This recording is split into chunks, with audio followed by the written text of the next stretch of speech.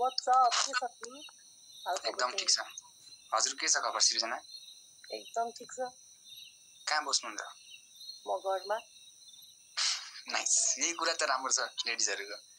Wow यार, यही कुराको म त फ्यान छु म मान्छे। त्यसै लडिरहेको छ यत्रो केटाहरु। फेरि सृजना कहाँ हो? कता बस्यौ? मेरो मुटुमा। बरु बस्छ त सुत्रै नम्बर गर्दैछ। आइया। सरी प्रभु सरी। ओके ठीक छ। एन्ड ल खानपिन सबै भयो? छैन नि व्रत बसेको म। के को लागि? तिम्रो लागि। नाइस। पावर अफ भइदिन्छ आफ्नो। यो तिमी मोटाउँछौ कि भने मैले खाना कम गरिदिएको कसम सिरियसली। हजुर तिमी अलिकति मोटाउँछौ भनेर मैले आफूले खाना कम गरेको। म त त्यस्तै हो, मोटाउने त त्यस्तै हो। अब चिन्ता छ हेर। खाना पाइ मोटो गर्नु थियो यार। आफ्नो त टाइमै हुँदैन यहाँ खानासाना पकाउने गर्ने। अब एक्लै बसिन्छ हेर। अनि कचन खाने खानाको टाइम किन मिल्दैन भन्दा तिमी केटीहरुसँग एकदम गफ हान्न बिजी हुन्छौ त्यही भएर। सरी। एकदमै फ्याक्ट हो यो कुरा। सबलाई गफ हान्न ठिक्क छ तिमीलाई अनि त्यही भएर। कसलाई के गफ हान्ने? देखिरह हुन्छ त तिमीलाई। एफआइपी मा आइरह हुन्छ नि त तिमीलाई। हैन त्यस्तो। अनि पाल्पाबाट हो तिमी? हैन। कहाँ कतै त काठमाडौँतिर बस्यौ? हो। पाल्पा जस्तो लाग्यो मलाई चाहिँ। हो किन त्यस्तो लाग्यो? हैन रानी महल त्यतै छ नि त। ओ वाउ नाइस। त्यही भएर हल्का अनि कमेडी अति कमेडी। कस्तो कमेडी हो सब त के भन्ने यार। तर ठीक छ नर्स अनि नेपाली नर्सहरुलाई चाहिँ नसक्नु छ। के म नर्सिङ जस्तो लाग्यो? हैन यसो हेर्ने बित्तिकै मैले थाहा पाइसकेँ कि तिमी नर्स नै हो। हैन। घर कता हो भन्दाखेरि कहाँ बस्छौ भन्दाखेरि घरमा भन्ने मान्छेहरु नर्सै हो। त्यतिको एटिट्युड चाहिँ डिजर्भ गर्छ। तर हैन म नर्सिङ चाहिँ हैन। म नर्सिङ फिल्डबाट हैन। ए ठीक छ। थ्यांक यू जोइन भइदिनु भयो एकछिनको लागि है। कपाल पनि त के हो यार यस्तो के भयो यार यो त लास्ट टाइम यो कपाल कहाँ देखेको पख त? कसको कपाल यार यो ठ्याक्क मैले त्यो एउटा जिगेन सारको भन्ने आउँथ्यो नि कार्टुन मरिना खाऊंगा मैं तुझे लगाकर धनिया पुदिना भन्ने थियो नि। त्यो मरिनाको त्यो मर्मेड थियो नि। मर्मेडको जस्तै कपाल छ यार। धन्यवाद धेरै धेरै धन्यवाद कुललाई। ओके ओके सन राम्रोसँग बस। म चाहिँ अब जान्छु। ओके आफ्नो ख्याल गर्नु होला है। ओके युट्युब हियर हस। ओके पिंक टी-शर्ट छ। पिंक टी-शर्ट कुर्तै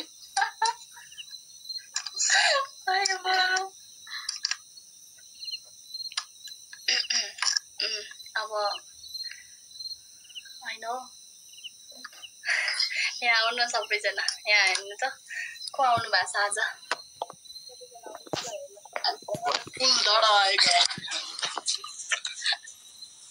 यो टक्लु गन्जा दर्शन को आको खै आवाज सुनम त। हेलो हेलो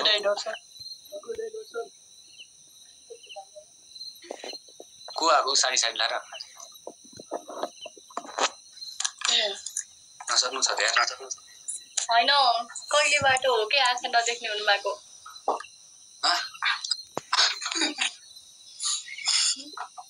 ओहो दुईचोटी फुक्दिनु त क्यामेरामा।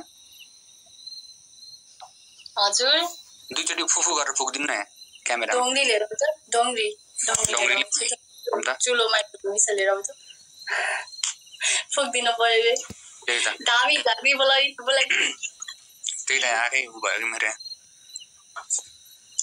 धन्न आज त पिंक कलर नभएछ। आवाज कसको सुन्यो आवाज जस्तो छ त।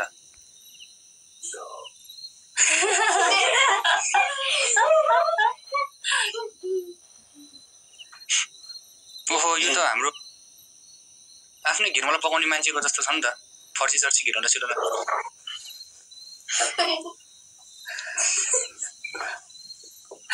पछाडिबाट हाँसेर हैरान पार्यो होइन म घिरौला पकाउँदिन आँखै देख्न दुईचोट यो दिन दुखी होइन हौ के भयो साँच्ची कपाल पनि छैन पहिला अलि दिन पहिला त मैले कपाल देखेको थिएँ अहिले त कपाल पनि छैन के भयो आँखै देख्न लाग्ने यार कसरी बोल्नु म उहाँसँग आवाज त मिठै छ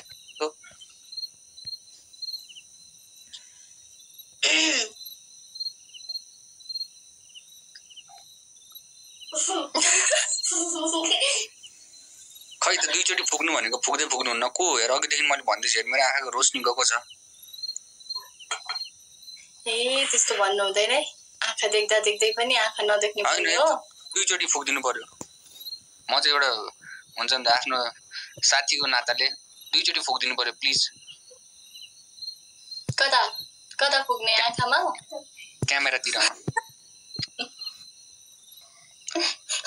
फुक्ने नफुक्ने हेलो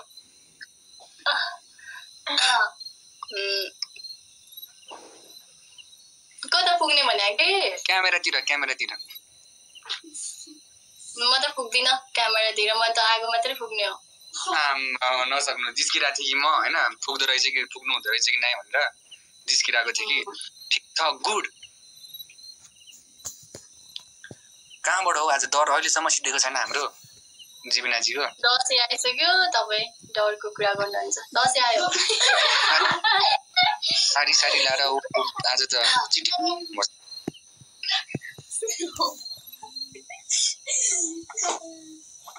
कपाल खोइ कपाल मेरो यस्तै जिस्काइरहेको थिएँ कि एउटा मान्छेलाई जिस्काइरहेको थिएँ यस्तै गरेर कपाल सपाल उकेल्दिएँ नि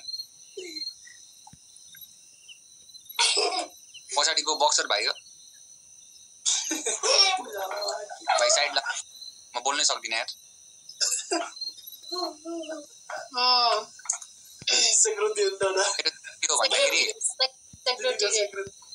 मेरो चाहिँ ड्याडीको सराद थियो त्यही भएर कपाल सपाल काटेको होइन अनि 16 सराद चढिरहेको छ नि त त्यही भएर पनि अनि त्यही हो अनि आँखा चाहिँ किन नदेखेको भन्दाखेरि म एकैचोटि त्यसरी हेर्न सक्दैन यति राम्रो मान्छेले एकैचोटि त्यो आँखा चटक्क गर्दाखेरि मेरो आँखाको त्यो हुनसक्छ त्यही भएर मैले अलिक बिस्तारै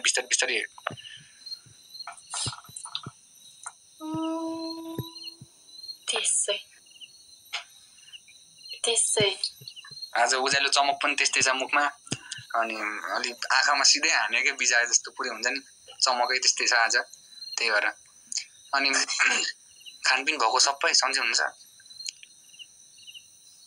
साथीलाई सम्झिँदा पनि सम्झिनु भएन यत्रो दिन भइसक्यो होइन इट्स ओके यार इट्स ओके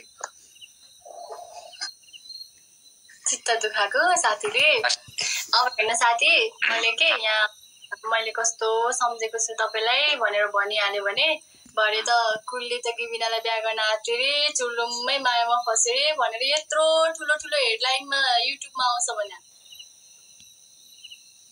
गाइस त्यस्तो नगर्दिनु होला गाइस कि व्हाट इज दिस यार त्यस्तो नगर त्यस्तो मान्छे हुनुहुन्छ यार म त्यस्तो राम्रो मान्छे हुन्छ समाजसेवी मान्छे त्यस्तो राम्रो हुँदैन है गाइस मैले भन्दैछु सबैजनालाई अनि त्यही हो अनि अहिले चाहिँ कताबाट सारी लाएर कतातिरबाट घुमेर कहाँ हो के काम थियो आज स्पेसल विशेष हाम्रो खासमा भन्नु पर्दाखेरि चाहिँ स्पेसल चाहिँ थिएन तर स्पेसल चाहिँ बनाएको वेलकम प्रोग्राम थियो कि कलेजमा वेलकम तर राम्ररी देखिराख्नु भएको छ अब आफ्नो त्यस्तोमा आज अलिकति ढिलो आयो कि लेट अनि अब हजुरसँग यसो बोल्न पाइयो फेरि धेरै पछि ऊ बक्सर भाइ पछाडि साइड लाग्नु यार मलाई कस्तो डर लागिरहेको छ यार बोल्न पिट्दैला जस्तो सेक्युरिटीको राखेर हुन्छ लाइफमा डर लाग्छ नि यार हामीलाई नि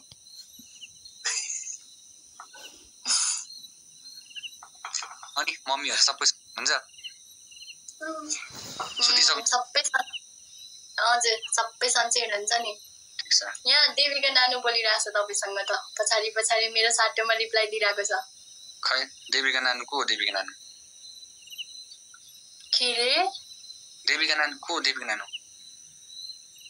तपाईलाई पक्न थाहा पनि नरहेछ को भनेर ए सानो मैले थाहा भए मैले फेरि कोही हो कि हजुरको आफ्नै बाबुहरू भनेर सोचेँ नि त मैले थाहा छ नि किन नथाहा हुने अनि त्यहाँ पछाडि बोलिरहेको छ घाटी खर्च दादा नमस्ते भन्नु ल यहाँबाट यहाँ छेउबाट भन्नु ल दादा नमस्ते नमस्ते बाबु लागि एउटै हो अनि दादाको लागि एउटा गीत गाइदिँदैनौ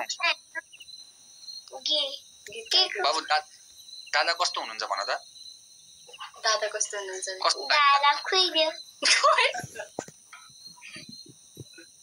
ओए भाइ त्यस्तो भन्नुहुन्छ सोध्ने पनि त्यस्तै उत्तर दिने पनि त्यस्तै भा दुवैजना मिल्नु भएको छ दादा खुइले पो भन्छ त यार सिधै लामले भन्यो नि हो ल बहिनीलाई दिइरहेको चाहिँ दिदी मक्का भएर तनाव यार के भन्नु यार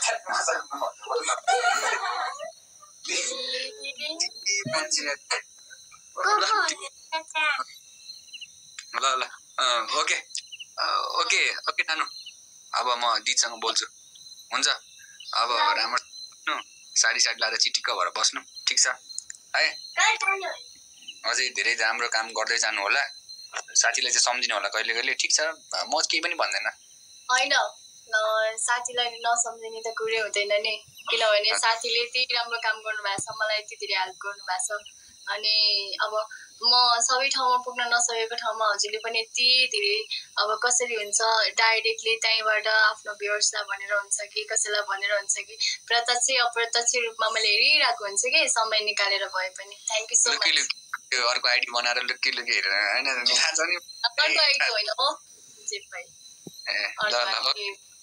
यही आइडीबाट नि त्यहाँनिर यति धेरै भ्युअर्सहरू दौडिराख्नु भएको हुन्छ नि त तपाईँले म आएको गएको थाहा पाउनुहुन्न तर राम्रो लाग्छ कि अब जस त्यो हेल्पिङवाला कामहरू भएको ठाउँमा चाहिँ जसले गरे पनि राम्रो लाग्छ त्यही भएर अब हजुरले गर्नुहुन्छ नजिकबाट बुझ्ने मान्छेलाई त अब कतिजनाले त्यो युट्युबमा बनाएर पोस्ट गरेको त्यो जुन एउटा थियो त्यो देख्दाखेरि चाहिँ मलाई अलिकति नराम्रो चाहिँ लागेको थियो कि अब सबैजना भ्युअर्सहरूलाई थाहा छ नि त हामी कसरी कुरा गर्छौँ के टपिक्समा कुरा गर्छौँ भन्ने कुरा सबैलाई थाहा छ अनि सबैको अगाडि नै हाम्रो प्रत्यक्ष अप्रत्यक्ष रूपमा कुरा हुन्छ त्यही कारणले गर्दाखेरि त्यहाँनिर गएर अलिकति आफ्नो त्यो बाहिरको त्यो हेडलाइन त्यस्तो लेखेर चाहिँ मान्छेलाई गिराउने काम चाहिँ गरिराख्नु भएको छ त्यो चाहिँ नगरिदिनु होला भन्न चाहन्छु कि किनभने मलाई त्यो देख्दा चाहिँ एकदम नराम्रो लाग्यो जिस्किने आफ्नो ठाउँमा छ होइन सबैलाई थाहा छ यो कहिले काहीँ रमाइलो हुन्छ सधैँ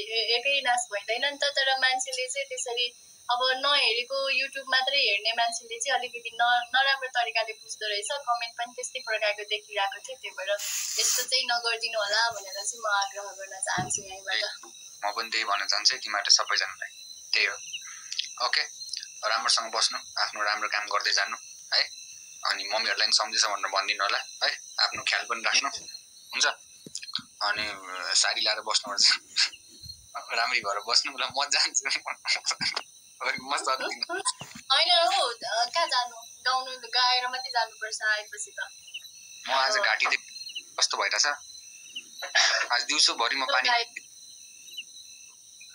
त्यही भएर अर्को दिन चाहिँ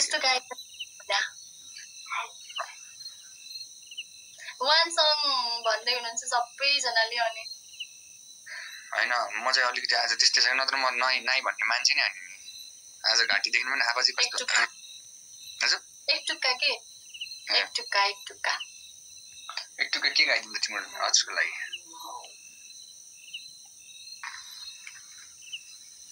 जे गाउँदा नि हुन्छ यहाँ म बुद्धको साथी यहाँ बुद्धको साथी ऱ्याप गाएर अहिले चाहिँ ऱ्याप गाउनु हुँदैन मेरो बाल्यकालदेखि साथी हाम्रो मित्रता अरू सम्बन्ध भन्दा माथि हामी सहर घुम्न जान्थ्यौं राति राति भागी भागी घरमा आमा बुवालाई टाटी मर्न र मार्न तयार एकअर्काको लागि सधैँसँगै बस्थ्यौं स्कुल पढ्दा हामी दुबई नजाने यदि एउटा बिरामी जे पनि बार्ने हाम्रो राम्रो थियो बानी उसले एक दिन ओए खाने मैले पनि त संकोचै नमाने दिन बित्दै गयो अनिला ओके यति भएपछि आज अलिकति घाँटी साइड त्यस्तै भइरहेको छ कि त्यही भएर आफ्नो ख्याल गर्नु होला है बिनाजी म चाहिँ अब जानुपर्ने हुन्छ ओके आफ्नो ख्याल गर्नुस् है ओके टेक केयर अब के भन्नु छ र यति सुन्न यति मात्रै देख्दाखेरि हजुरलाई ठ्याक्कै यतिको मात्रै देख्दाखेरि त अस्ति मलाई त जीव भनेको राम्रोसँग थाहा पनि थिएन के अनि अस्ति धरानमा कार्यक्रम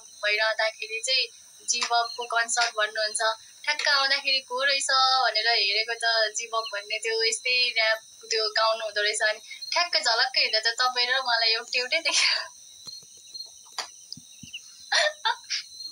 अहिले त त्यस्तै देखिरहेछ कपाल काटेर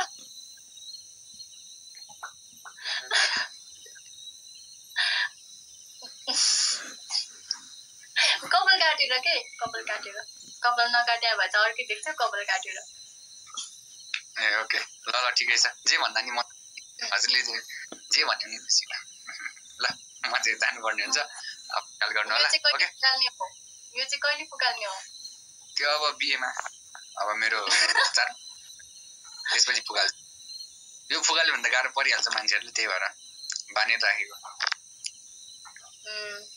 हुन्छ त्यो घाँटीलाई अर्कै आवाज आइरहेको छ मैले भन्दा नि हजुरले केयर गर्नु होला टेक केयर के खानु त्यही भन्नु पर्नु हजुर के खाँदा ठिक हुन्छ यसो हान्दान अलि भनिदिएको भए के भन्छ अरे फिटकिरी पानीले कुल्ला गर्नु नुन बेसार हालेर तताएर खानु अनि टाइममा सुत्नु धेरै नबोल्नु धेरै बोलेर पनि होला हजुर के रे ओके तातो पानी त भन्दै भन्नु भएन त त्यत्रो भने हैन तातो पानीमा बेसार नुन हालेर तताएर खानुस् भने हैन ओके हस् हुन्छ ल बात छ हजुरलाई एकदम धेरै माया छ हाम्रो तर्फबाट ओके ल राम्रोसँग बस्नु होला अब चाहिँ हामी जान्छौँ टेक केयर बाई बाई